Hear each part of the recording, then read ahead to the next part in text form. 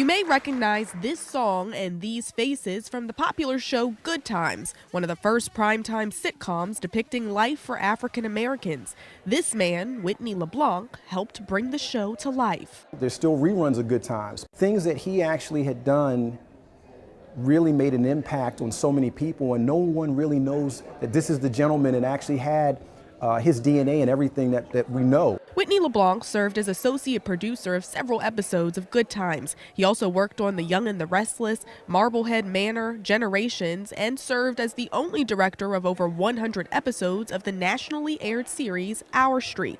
But before he made television shows for people to enjoy, he made history at what was then Towson State College. In 1965, LeBlanc became the school's first black faculty member. Whitney LeBlanc is not just black history. Whitney LeBlanc is Towson history. Whitney LeBlanc was here in a time where he wasn't quite welcomed as the first faculty member at this university. LeBlanc said that himself during an interview back in 2021, where he reflected on what it was like to be the first, the only. It was not easy. It was, I hate to compare it, but it was like Jackie Robinson with the Brooklyn Dodgers.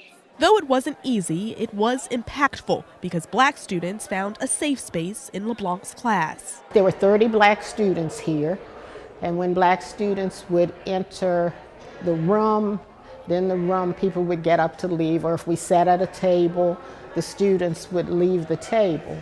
So it wasn't a welcoming environment. So I had to learn to collaborate with my classmates. And the class I learned to do that in was stagecraft. He taught stagecraft. LeBlanc is no longer teaching. He died February 9th of 2023.